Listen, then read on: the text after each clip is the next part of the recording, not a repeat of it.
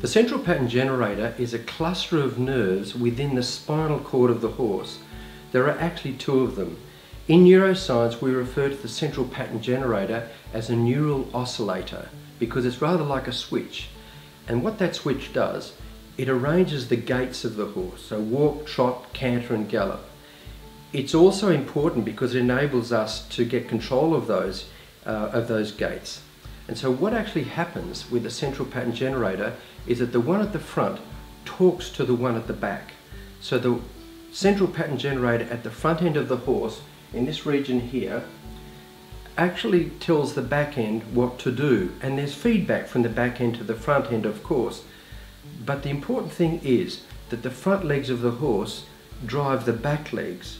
And this is an evolutionary thing because animals first pulled themselves out of water with their front legs.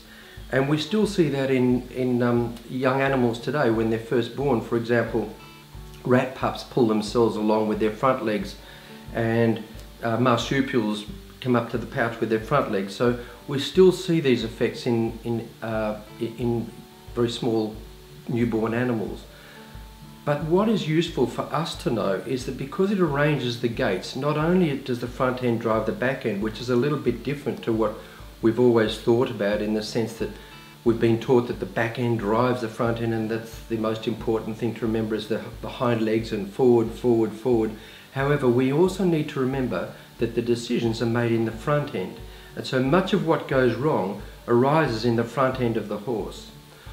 These gaits that are arranged by the central pattern generator, for example, walk, trot, canter and gallop, are made in diagonal pairs. That's the basis of the actual programs of all of these gaits. So for example, we see that the left front will be in front and so will the right hind. And if the right front's behind like it is there, the left hind will be behind. And we tend to see those things. And the effect of this is really profound in training. It helps enormously. And that's why I was so excited when I first read this, because so many things fell into place that I didn't understand previously about biomechanics and about solving problems, because you can start to see that you can blame whatever you see in a hind leg on a front leg in most cases, and therefore the problem arises there. And there are also differences between the two diagonal pairs. So for example, in walk and trot, we see this quite clearly, where one diagonal pair will be harder to capture on a rein aid and the other diagonal pair will be harder to capture on a leg aid.